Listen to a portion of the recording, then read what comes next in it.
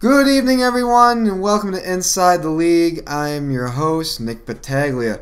My guest this week won 2 Super Bowls, one with the Pittsburgh Steelers and the other with the Green Bay Packers. Since retiring in 2012, he's taken his game from the gridiron to the music studio. Former NFL safety Anthony Smith joins me. You played in Syracuse, Green Bay, and Pittsburgh. My first question is, which place had the worst winners?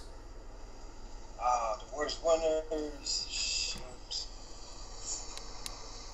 You know what? That's a tough question, but man, I'm really trying.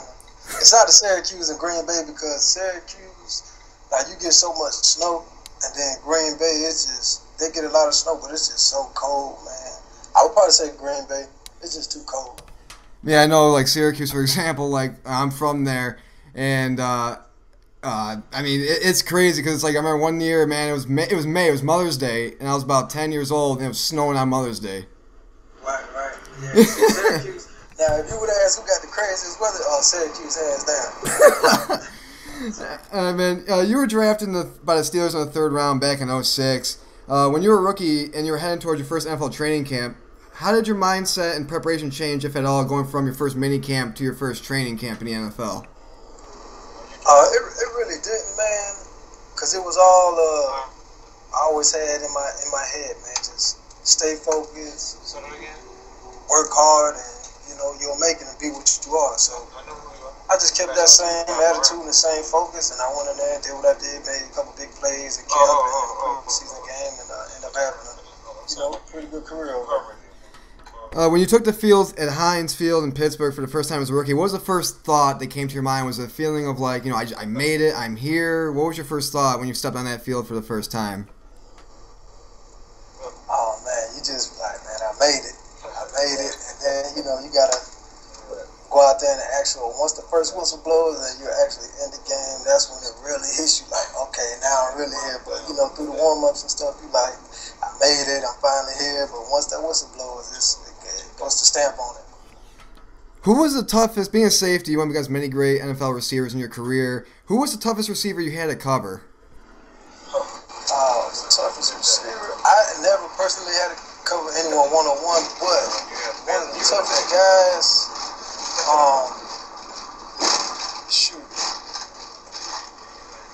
one of the toughest guys to keep your eye on is Chad, because he runs a lot of his own routes within the own system routes. Chad Johnson.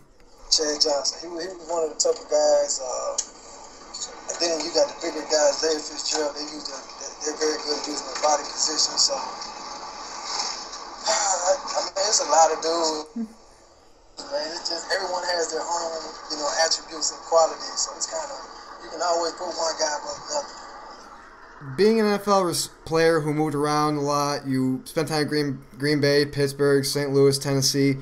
What kind of mental effect did the constant moving have on you as a player, and how much of a percentage did it play in you retiring after the 2012 season? You know what? It'll, based on, like you said, the mental, how strong your mental is, it can really play with you because everyone wants to be stationary.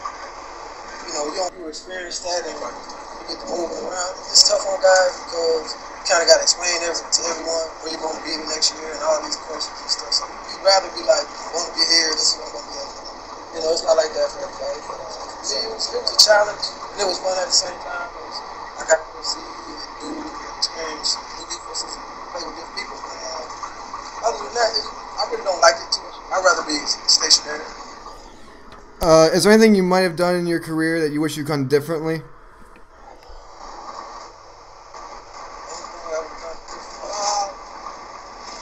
No, I can't say because everything I done, everything I did, it led up to me being a part of 1 or 2 Super Bowls. So I wouldn't change anything. Just work hard to put more work ethic towards everything, and that's about it. Favorite NFL memory? Memory like I said, picking off Peyton, and he had those consecutive passes. My first play being in the NFL was preseason. It was a punt, and I was a gunner. I think it was J.R. Reed. I went down and laid a big hit on him. back on and that kind of pretty much stamped, who I was in the league. So I just kept that going on.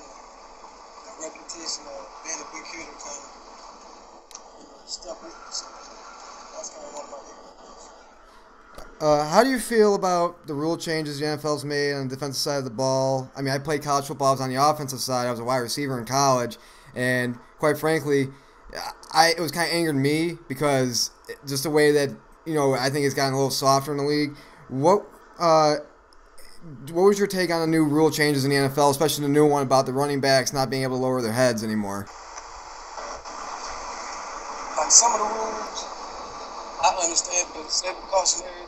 Other stuff, they're trying to take away the natural things of the game, like a running back ducking his head or bending over to run over the defender. You can't take that away, and that's something if they're running straight up, they're gonna mess around and get their chest cavity broken or something like that. So it's kind of one of the rules where it doesn't make a lot of sense. I don't like it. I don't support it, and I think it's just. Who was the one NFL quarterback from the past? If there was somebody like a Hall of Famer, quarterback you could have played against, who would it be? Detroit. I like to play against Detroit. How long have you been interested in working in the music industry? You're a rapper now.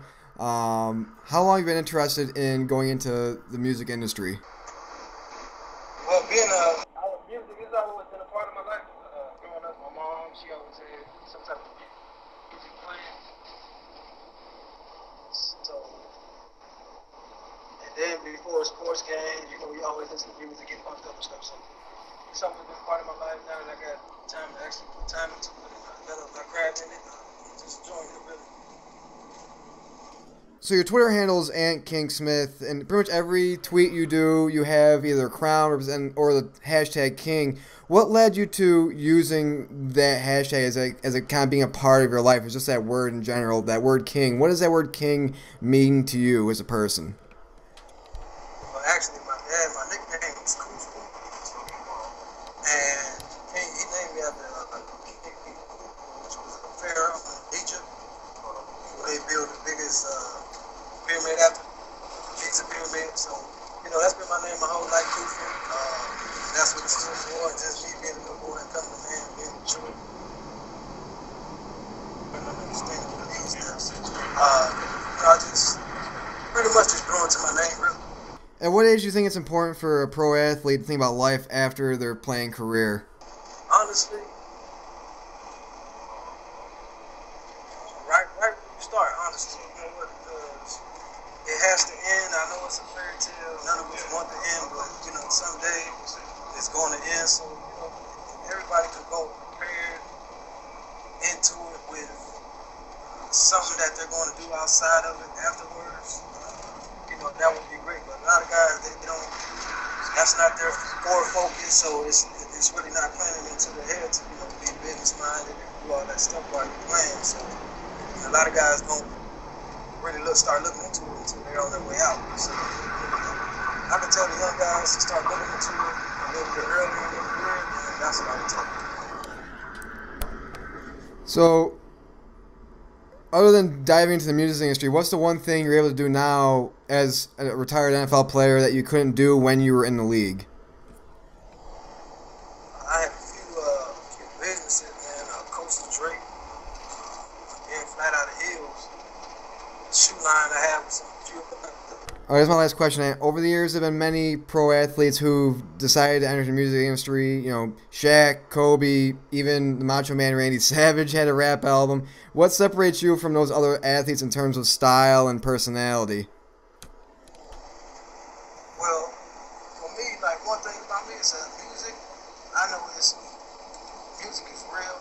It's supposed to be real. It's supposed to be from the heart. Like I said, it's all factual, and I don't know how the other athletes went into it.